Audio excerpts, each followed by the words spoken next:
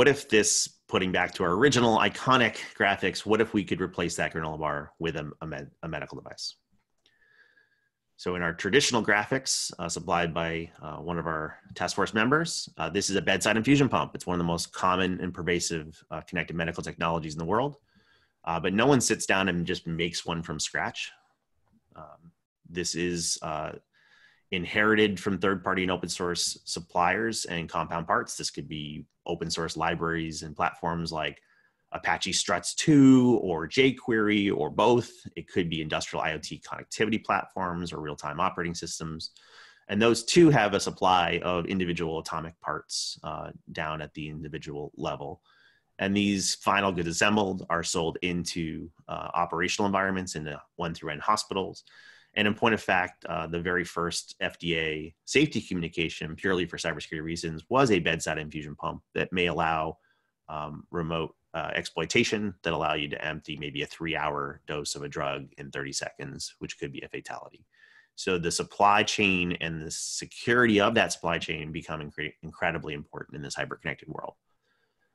So in this, taint can be introduced just like the peanuts, right? Perhaps a good library goes bad. There's a known published vulnerability in an individual string input project, which taints the compound part, which then taints the final goods assembled bedside infusion pump. And the 3 of the 5 hospitals here deploying that could be affected and have denial of patient care, much like we saw with WannaCry or the threats of Urgent 11 and other mass attacks. So in this context, hospitals are constantly scurrying when a new attack is announced to answer 2 simple questions. Am I affected and where am I affected? And through the NTA project, we've heard numerous testimonials of people that had to make dozens of phone calls from their hospital to their various manufacturers of medical equipment and take weeks of response per manufacturer just to answer, am I using this known vulnerable library? And often it may be 20,000 medical devices that they need to narrow down to the 20 or so that are affected, might need to be segmented, isolated, taken offline, patched, et cetera, or taken other compensating controls. So that we believe that the pervasiveness of a full and accurate software bill of materials can aid in a number of use cases. The original that started this whole journey was to be able to answer, am I affected and where am I affected, in seconds versus days, weeks, or even months, so that we can maybe take corrective actions to immunize ourselves in the face of an attack. There are dozens of other graphics like this and use cases in the phase 1 documentation. I should point out, however, that this infusion pump is not delicious.